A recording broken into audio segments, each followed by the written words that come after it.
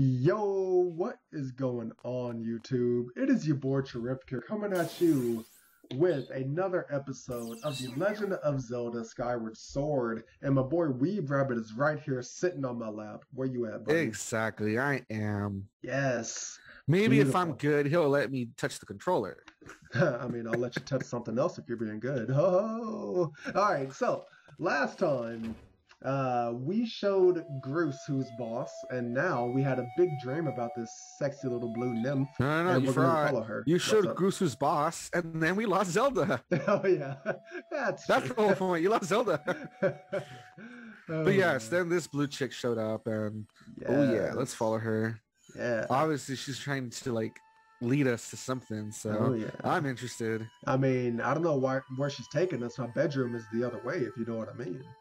Well, maybe she wants to like go somewhere more interesting, you know. I mean, that's true. She could be an exhibitionist. I mean, you have a tiny bed. Maybe she wants to go somewhere a little more, you know. Oh, okay, yeah, I see what you mean. Something a little bit more intimate. Yeah. All right, come on. Oh man, what I hate is that I like how I can change the camera as I'm moving, but it makes it awkward when running though. Mm-hmm. Because it's hard to like press B while. Oop, see. Why should have fell all the way down? That would have been so funny. Just fall off the edge. Whee! Oh boy, I'm gonna have to run. Alright. Alright. Yeah, I like how you have the sword out. It looks so awkward. He's just running around with the sword sticking out. Alright, as we get instruction of this thing, because we saw in the day it's a normal cat, but at night. Yeah. They totally animated that cat's butthole too. Oh jeez. I know. Here comes a total hell beast. Ah! Yeah, Attack die, it. boy. And then throw it over, throw it over. Throw it over. Alright. Grab and throw it over. Huh. There we go. There you go. It comes back up, but for now, just run away. Okay. Don't deal with that. it. Alright. It just keeps spawning infinitely, but yeah, you can just get rid of it like that, which is funny. Yeah, let's go, Link. Alright, come on, buddy. You're taking a while. Alright, come on. Come on. Oh, man. I really wish... I don't know why when they made this definitive edition, or, you know, HD version, I guess, why they didn't just make it to where I can move the camera without pressing, like, Z or whatever. Or, you know, the left Z trigger, because it's kind of... I mean, sorry, the left bumper, I should say. Weird Nintendo stuff. I don't know. Alright. Go, go, go, go, go. Just falls down the slide thing again. There we go.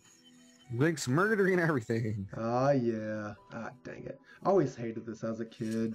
Specifically because, again, the whole camera thing. Like, who thought that was a good idea? I don't know. I mean, I guess technically...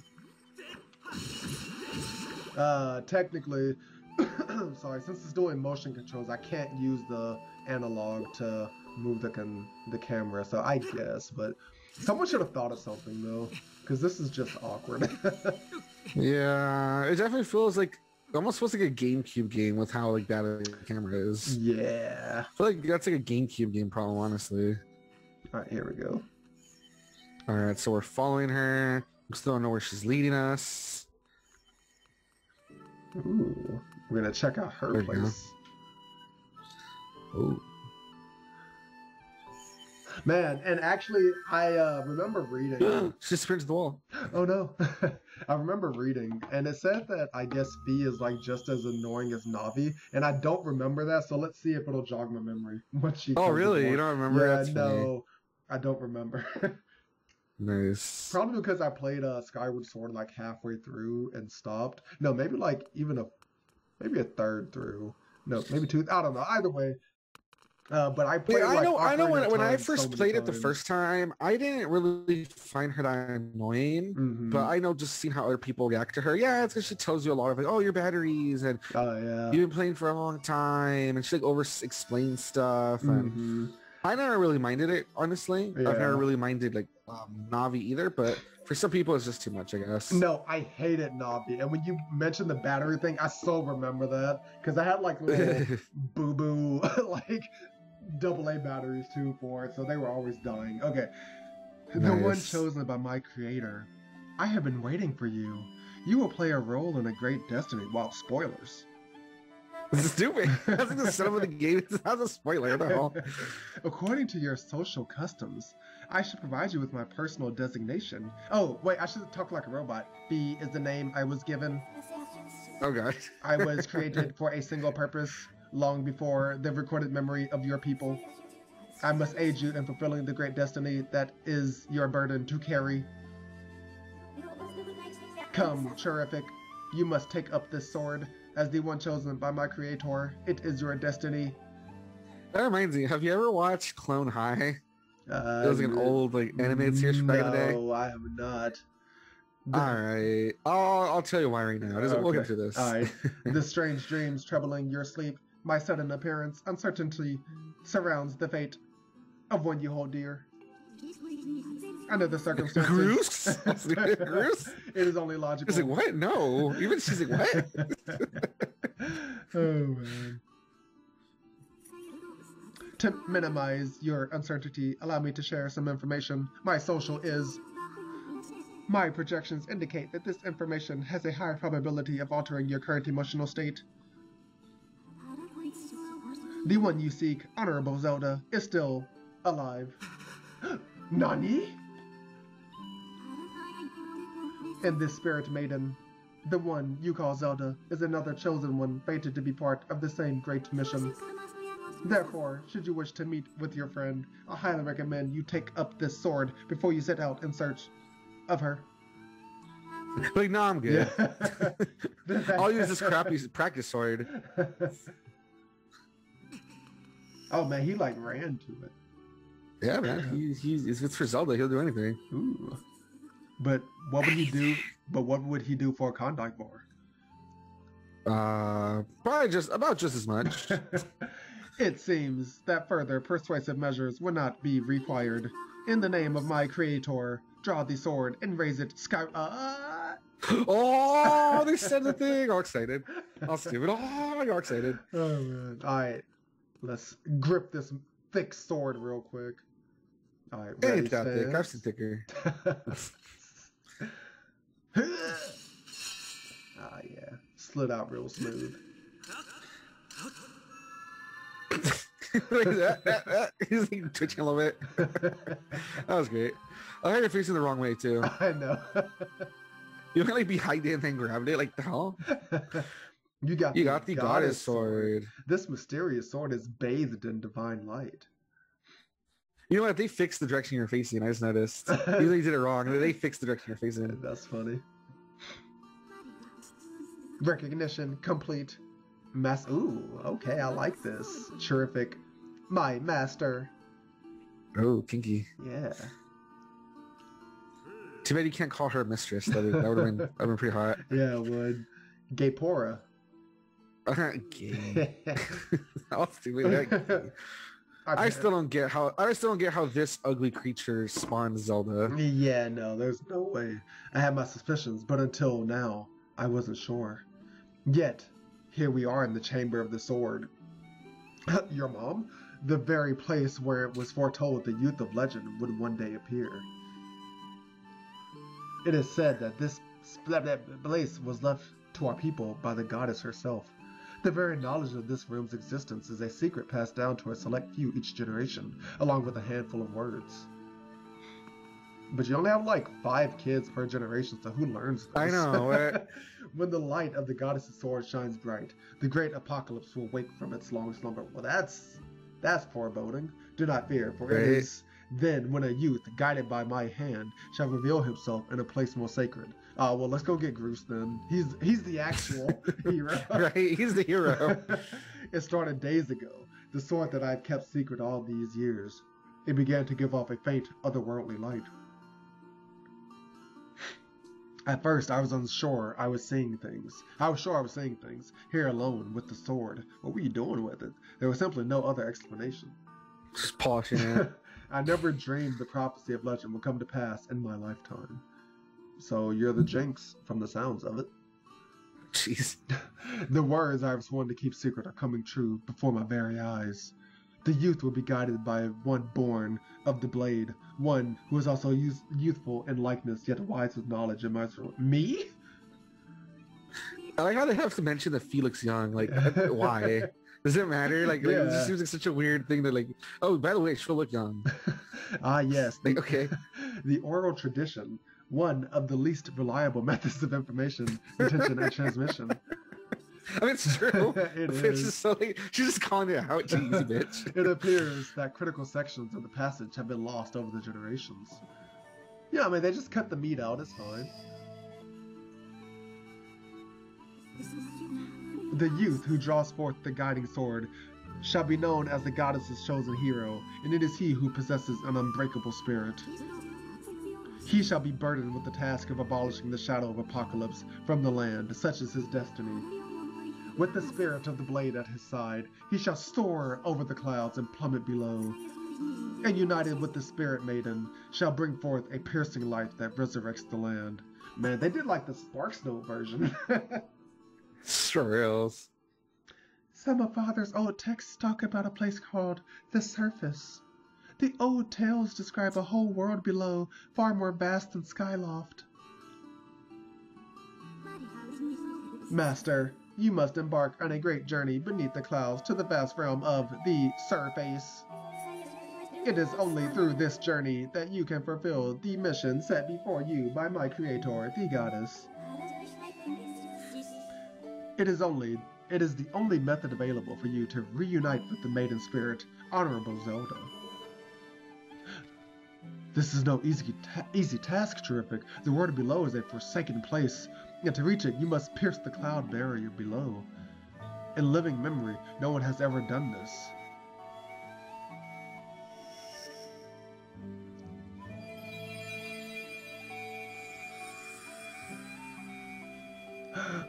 What is this? A rock. This tablet will illuminate a path through the clouds to the land below. Tablet? I can't watch Netflix on this. Take it and place it within the altar behind you. If it was the one from Breath of the Wild, you could. True. That was an actual tablet. It's so weird. You got the emerald tablet. The weathered surface of this heavy stone tablet feels very old. Master, the first thing you must do is hit the crest sitting in this room with the Skyward strike. The blasts are formed of pure energy that charges within your blade when you lift it skyward. Once you have charged your blade, face the crest and swing your sword to send out a powerful Skyward strike. Man, that's what the name of this game should have been. Legend of Zelda Skyward Strike. Oh gosh. Speaking of tablet, right now, well, yesterday and today, as of this recording, yep. It was Amazon Prime Day. Yes. And a lot of stuff was on sale. Like the tablets, they were like half off. Ooh, maybe even more. Not bad.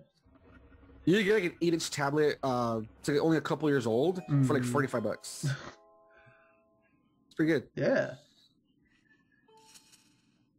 All right, stick it in, young boy. Oh yeah, nice and tight. Perfect fit. There's only it's not tight. There's only one piece in there. It can literally just fall out any moment. All right, there we go. So every time you put one of those in, it pierces the clouds. That way, you can head below. Weeb Rabbit, is that how babies are made? Yes. Okay, that's what I thought. Master Charific, it is done. Until now, a cloud barrier created by the goddess has separated the world you know from the one below. The tablet you placed in the altar has opened a small rift in the barrier. You can use it to travel through the clouds to the realm below. I have recognized you as my master, and so it is my duty to follow you wherever you may go. Even to the pooper? I reside within your soul. Especially. And will accompany you in your travels. Press the down button, what is that, to summon me whenever you require my assistance. Man, she's like, press the... He's like, what is she talking about? What does that mean? Yeah. Terrific. Listen a moment. The nature of the great apocalypse mentioned in the old texts is a complete mystery to me. Then why are you here? But whatever it turns out to be, it seems that both you and Zelda have big roles to play in the destiny of this land. Just think, if what this fee says is true, Zelda is alive with no doubt, coming to terms with whatever it is the goddess has in store for her. should you heed the call of destiny. I don't know what dangers you may have to face, Charific, especially down there. But if you've decided to brave the unknown, please find my daughter and bring her back to me. Now I'm going to keep her. Nah. What we've seen here today defies explanation, but it is only the start of your journey. Please see it through and prove the legend's true. It's so much. Okay. No way. No way. All right, let's go. I'm not doing it. I understand how you feel, but this is destiny itself calling for you. You must not run from it, so I don't have a choice. Then why'd you ask? Nope. Because it's destiny. Yo, could you imagine if you just say no way and then Link just goes back to bed? It's like game over. No, it's like there's not many games do that. I wish more games would do that. Yeah. Like I know there's a Paper Mario game where you could like literally tell someone no way or something, like you're not gonna help them, Yeah. and it would literally say game over. It was great. I always remember that. I don't remember what game it is, but it would do that. It was like hilarious. You have a great journey before you, Charific, and those clothes, they don't look up to the task. What's wrong with my clothes, dog? The uniform you were to receive for winning the race should be ready by now. A sturdy uniform like that will provide much more suitable for a long journey. You'd better change before you go. I like how his daughter's in danger. He's like, nah, these clothes are bad. You need a fresh look. Well, he wants Link to have the drip. Drip is important. Yeah, right? that is true. He wants Link to be as successful as possible, so he's giving him the drip. Yeah, okay. Let's stop. Stop saying drip. Oh, why didn't he give him like the scarf? The scarf's pretty cool. Yeah. Like the only one where they have a scarf is like that spin-off one, the Hyrule Warriors or whatever. The scarves are pretty cool. Look, honestly. Anyway, I've had my doubts about the color, but oddly enough, seeing you wear this uniform, I can't imagine a more fitting color for you. It's as though you were born to wear it. Ha! I see what he did. I'm the only knight in a green uniform.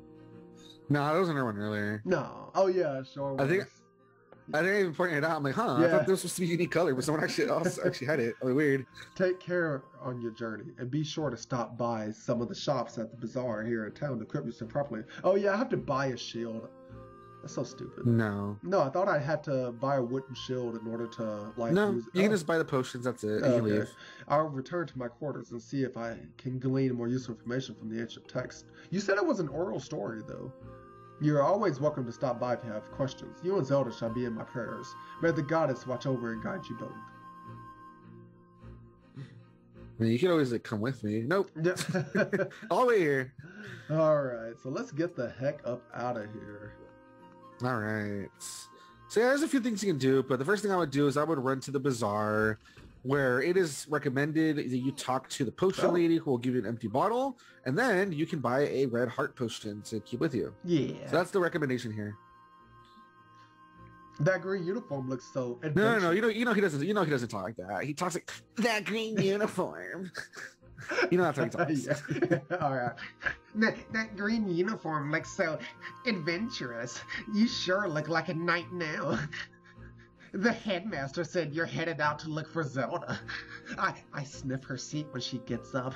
You're really something else. I can never imagine myself doing what you're about to do. I put a lot of work into making this. You should take it with you. You got the sticky adventure pouch. You can store all kinds of useful items in this handy piece of gear.